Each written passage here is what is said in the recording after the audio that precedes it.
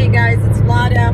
So I just want to quickly talk about the importance of returning back to the real way of life and the real way of who we are.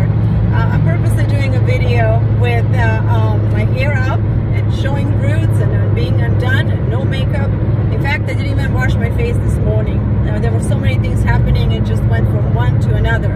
And I think it's very important that, especially us women, that we reclaim and honor the reality of who we are as a human beings. And I mean, this goes for everybody, but I think there is especially a lot of pressure on women to perform with their looks constantly and to outdo each other, which is very, very dangerous, I think, especially in the sense of what kind of message we are sending to younger women. If anything, once we mature, we should be wise enough and confident enough to set a good example to younger generation and to show them that it is okay to be yourself in the shape and form that your creator had put you on this earth.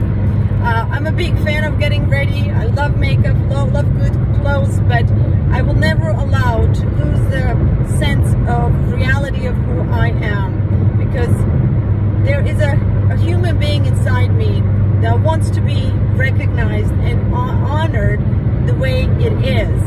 And so no matter what happens in my life, I'm constantly going back to keep that relationship with my true self alive and strong. So again, the purpose of this video is just to send a good and positive message out there to all of you, not to lose the sense of reality, not to be ashamed of your age or the way you look, because ultimately we should not be judged by how we looked. We should be judged by our deeds. So for whatever it's worth, I just wanted to share this with you today, and I hope that it helps, and I hope that it encourages you, more of you, to step up in the light with your true being and your true persona and